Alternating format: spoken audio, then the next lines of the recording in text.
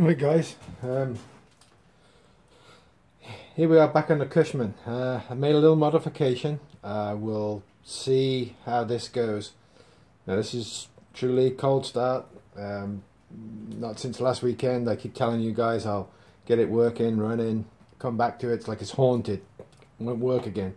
So purely straight off, absolutely cold. No choke. We're on the fuel pump with a modification, a return, with a fuel pump with a return on it to lessen the pressure against the carburetor.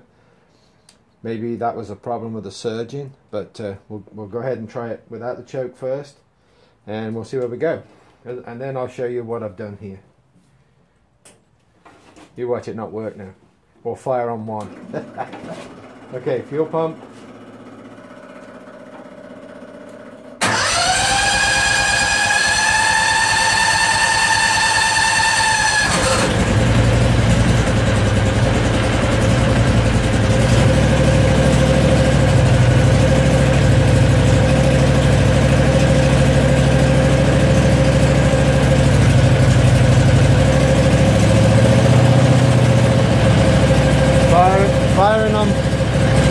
Firing on both cylinders. That was no choke. It's about 37 degrees. Not pulsing at idle. It would die at idle on the pump straight.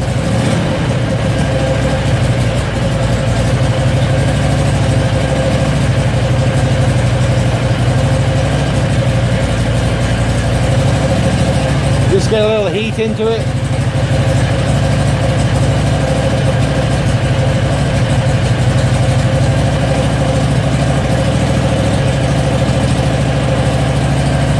You guys see?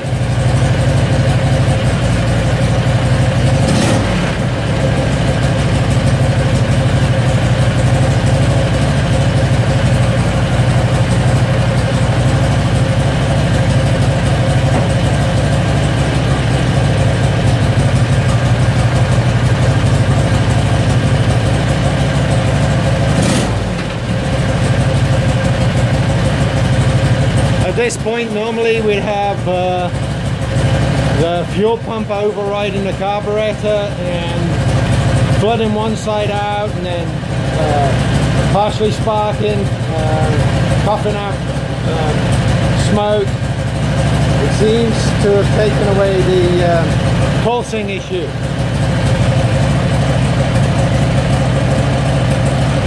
Definitely firing on both. Here, I'll show you what we did.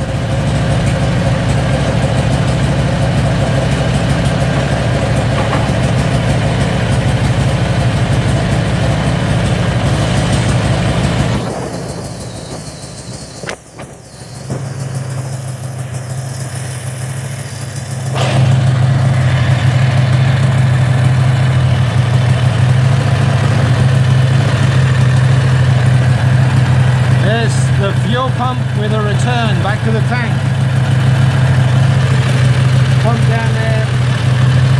I know, too many filters, but that is returning. This is the line to the carb.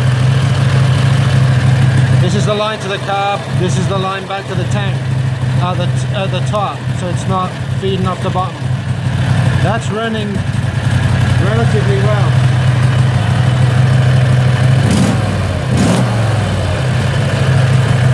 No smoke, nothing.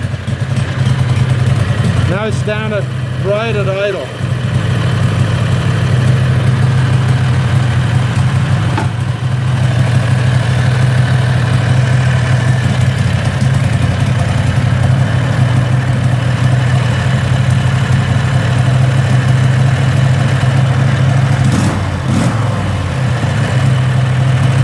So this may be the answer.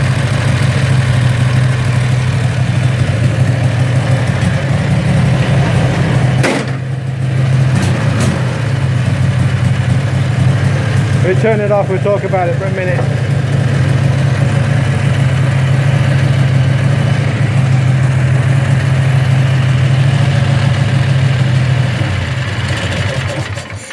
Yeah, run on.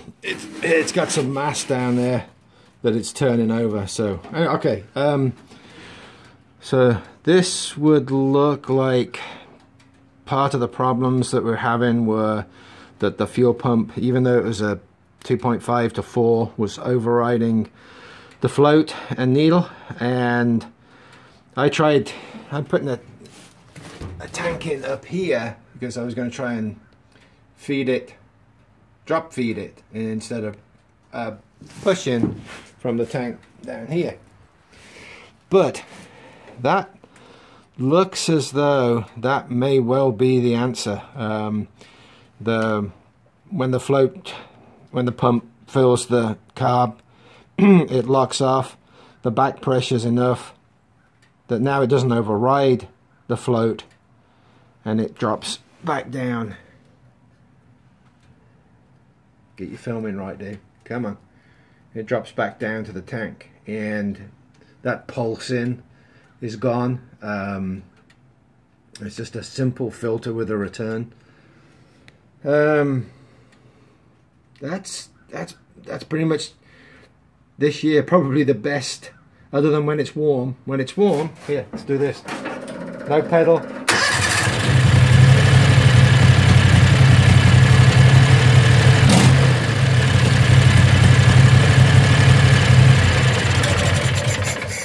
When it's relatively warm, no problem. But starting up and idling cold, flooding the plugs out, probably I had one bad coil, that's for definite, but the coil issue wasn't the major one, the plug issue wasn't the major one. It's probably the pressure, even though it's a really low pressure fuel pump down there. Can you see it? Down there. That's a 2.5 to 4. Still enough to override. I mean, I've been trying to find out what the diaphragm pulse pump pressure was on the original Predator. I've read all kinds of different stuff. I don't think anybody really knows. This needs to be tested, but it's sure as heck not, you know, 3-4 pounds or something like that. It's probably more down by the 1.5 or something like that. Then I tried finding out on the carburetor what the actual pressure was for the carburetor to override, you know, what it's expecting. What is it expecting in fuel pressure? I got an odd feeling that this is knocking this down. It's just a pure guess. Don't comment on it. Pure guess. I'm going to guess it's knocking it down to the less than 2 pounds per square inch, and that's allowing this to work properly. I'll try and find a different project to start working on. I've got enough videos on this, but that's a kind of a bit of a breakthrough for this, seeing as how long I've been working on it. You guys have a good day. Take it easy. See you later. Merry Christmas. Bye.